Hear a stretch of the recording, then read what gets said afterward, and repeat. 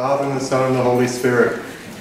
When we gather each year to celebrate the two preeminent of the apostles, the two preeminent among those that Jesus sent out during his earthly life, we come to two very contrasting people.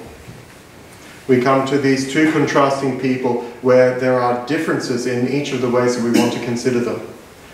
We have one who is erudite, who is educated, not just educated, but personally tutored by one of the great teachers of the time, who was steeped in the law of his forefathers, who knew what all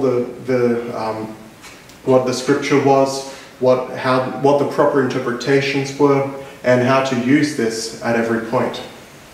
Then we had the fisherman, who likely hadn't gone to school, who was unlettered. We can see even in the letters that were written later that the grammatical record of this. Yet this one was taken to be a fisher of men. This is much more than the quaint term that it has become.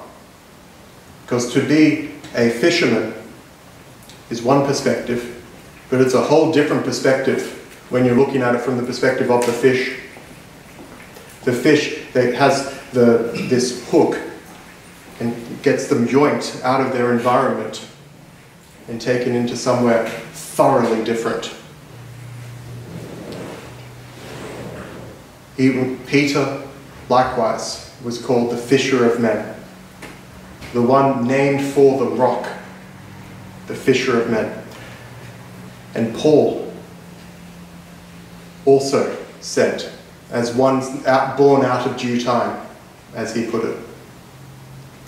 Both sent to take the gospel to where it hadn't gone before. Both sent to take the gospel in the days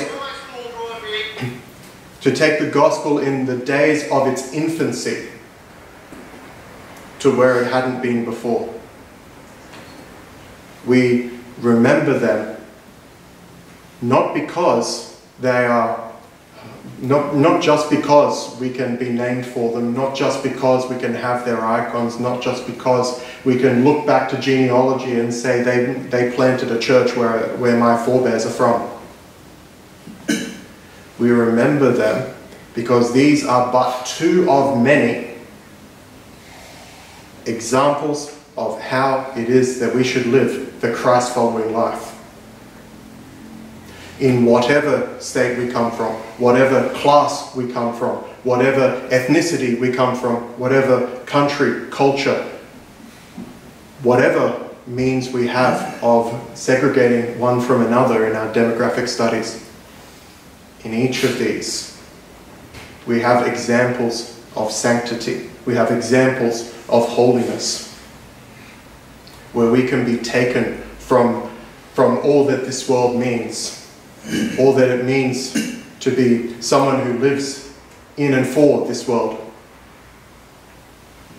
to be someone who is a citizen of heaven even without having been there.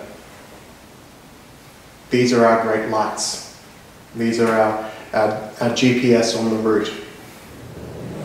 This GPS, this thing that tells us not only where we are, but how we ought to get to where we need to go. These holy and all-praised apostles give us just two of the paths to reaching this final destination. A final destination that at one point or another we will all have to reckon with. So let us use these lights. Let us use them as guideposts along the way, that we too may follow in the footsteps of the apostles in every way, that we may live up to this calling of being part of the Holy and Apostolic Church. Amen.